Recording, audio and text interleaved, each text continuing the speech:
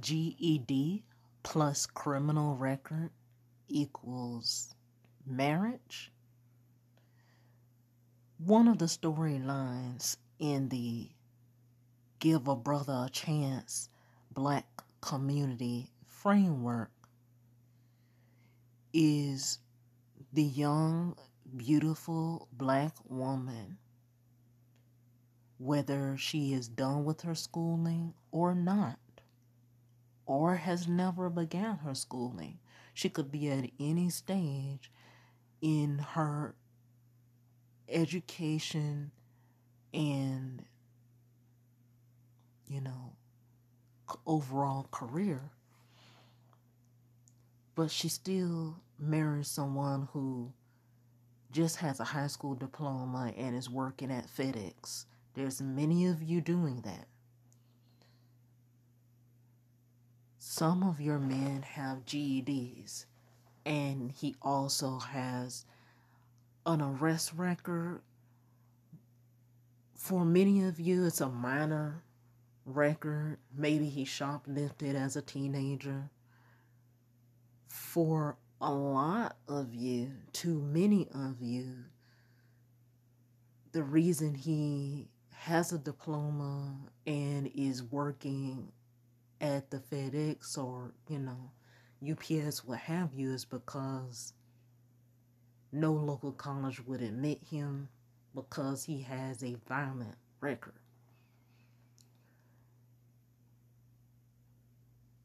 Reminds me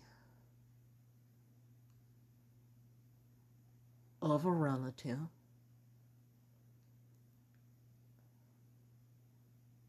this person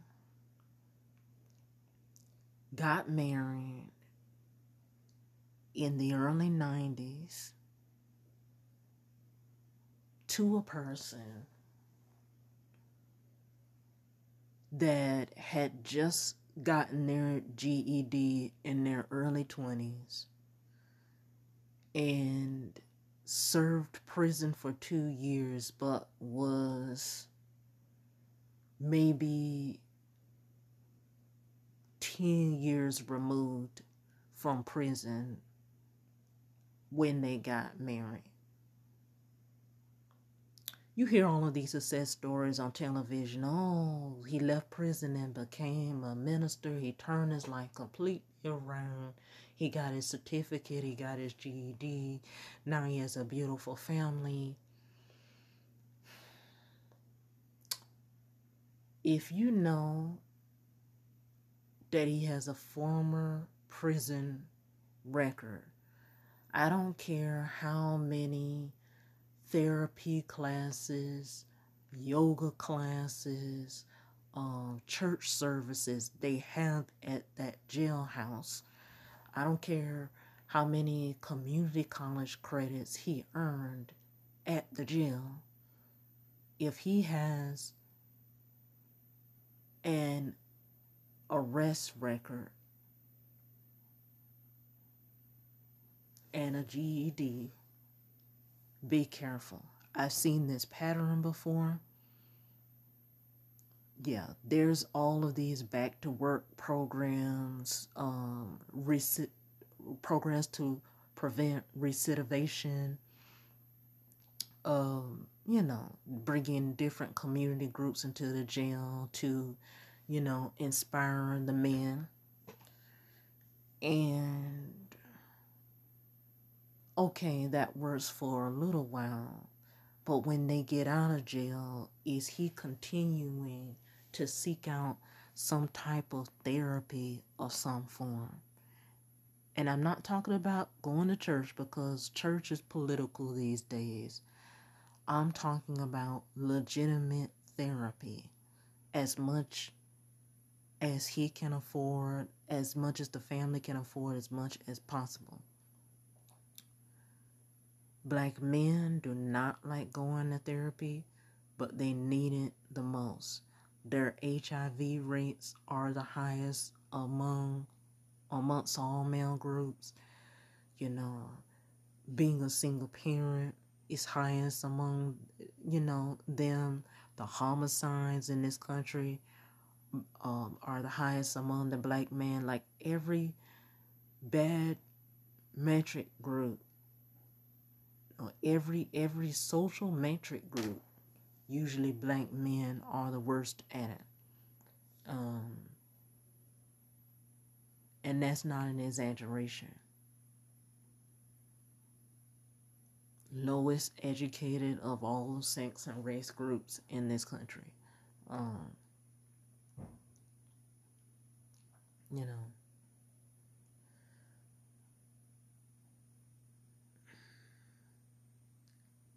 I would caution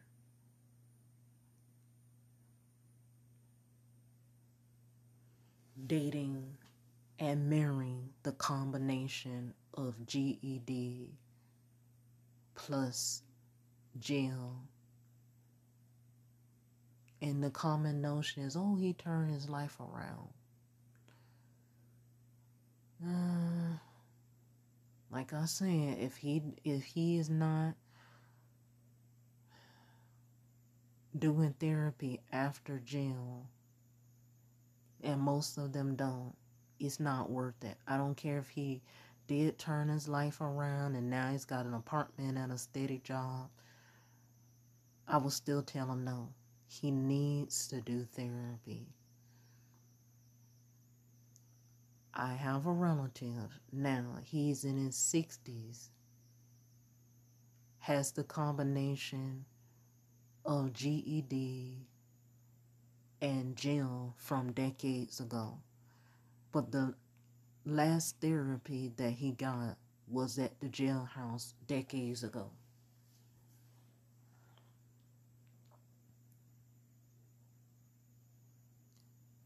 He went back to the church, got involved in the church, but he's religious. He's not, everything is everybody else's fault. It's never his fault. He's religious. He's not really, he's surface level. He's not really getting down to the bare bones of why he keeps getting divorces, why, relatives don't really want to talk to him as much. It's all their fault. It's never his fault. Why I don't really talk to him, it's all my fault. It's never his fault. Very religious guy, surface level black church type of stuff. Never got therapy after those 2 years of state jail.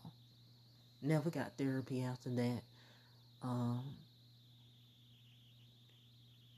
Those men need to sit down and really process what happened to them in jail. Even if none of that stereotypical stuff happened, just being in such confined spaces for that long stretch of time, you're going to need therapy after that. And if you don't, it's going to wreak havoc on everybody around you.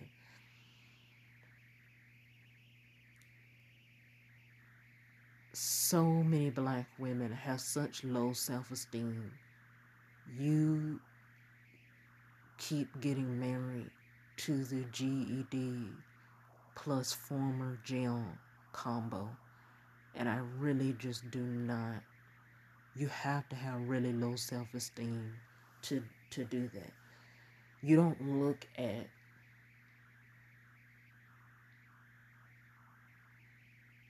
someone who's been in the state pen for years and think that that's marriage material. Oh, I'm gonna marry him once he gets out of jail. Oh, that jail was 10 years ago. He's a different person. Meanwhile, you ignore warning signs. He shows even small warning signs. I don't care if he is now at your church.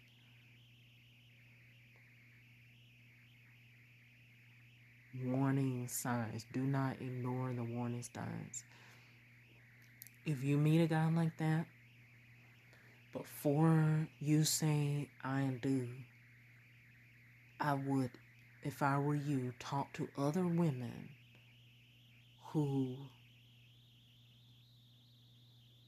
were in your predicament, that fell in love with an ex jailbird that so-called got his life together. As them, as that older woman, do you still see any, effects of him being in the jail, whether you're married to him or not? Do you still see that he's still affected by that? And see what they have to say. But don't just marry because you're desperate and you know that people are going to object, so you don't really tell them the whole story. If you really don't want your family in your business, but you really want advice, you can seek advice from outside of your family. You could talk to your friend and say, hey, you know, or maybe not your friend because they might know your family, but you could talk to, you know, someone at your job, someone, walk to the community center, tell them your predicament, and see if they can hook you up with somebody to talk to get advice about said predicament, etc., etc. Do what you need to do to get some wisdom about this. My general advice is no, because black men leave prison and the last therapy they get is in prison. After that, they don't seek it out on their own and haven't dealt with that trauma of being confined for so long, and you don't know if he saw beat downs in the jail, or it could have just been regular boring days for 2 years, but just being confined for that long, I mean, you're going to need therapy. So let's read the story and then we will close out. CWB Chicago. Now charged with murder, Chicago man had a success story so moving it was featured on ABC News. Like too many young Chicagoans, Kevin McMurtry dropped out of high school and then spent years struggling to find his way. He racked up 3 felony convictions between 06 and 12 for nonviolent crimes. In 20, as a new father at the age of 34, he decided to get on track. He joined the anti-violence program Chicago Cred and earned his GED. After raising his now 3-year-old daughter alone, he recently married. Again, who are these low self-esteem women? Everything seemed to be going the right way. He had a success story so moving it was featured on ABC News. His defense attorney said Thursday after prosecutors charged him with first-degree murder. So he cleaned himself up and he still reoffended at the end of cleaning himself up. Let's again see why. I wish my granddaddy was here, McMurtry told the news after his GED graduation. He's been gone since 2019. His favorite words was, life goes on no matter what, life goes on. Kevin is an excellent father, said one of his life coaches to the news station. He's been a great guy to have on your caseload. Yeah. But then he snapped and reoffended, right? Now McMurtry's life has changed again in the worst way possible.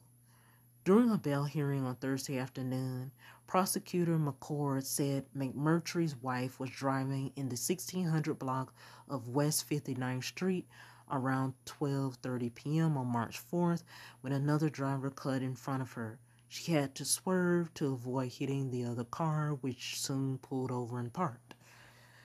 Passengers in his wife's car called McMurtry at work and told him what happened. When his wife arrived at their home, McMurtry got behind the wheel with his wife in the back seat and another passenger up front. He allegedly drove back to where the other car had parked. Coincidentally, the other car was pulling out of its parking spot when McMurtry pulled up. McCord said McMurtry crossed the center line and drove straight at the other car, firing one shot from his driver's side window. The bullet hit the other car's passenger, 28-year-old Jamal Fields, and killed him. So after getting a GED, turning the life around, he ends up reoffending.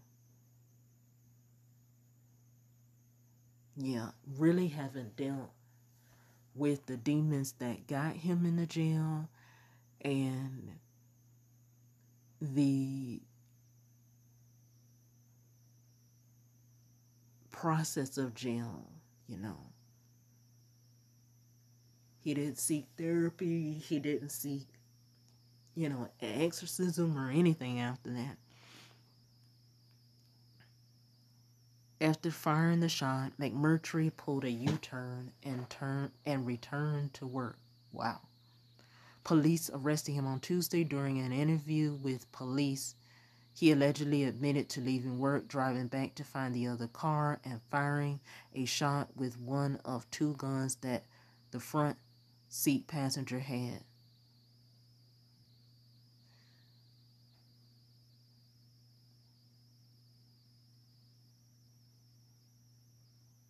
I find this unfortunate because you're the kind of person who doesn't usually come before me on a charge like this. Judge Riva Stava told McMurtry before holding him without bail. Like the person in my family, they left the 2 years of prison and became an ordained minister. Still an ordained minister.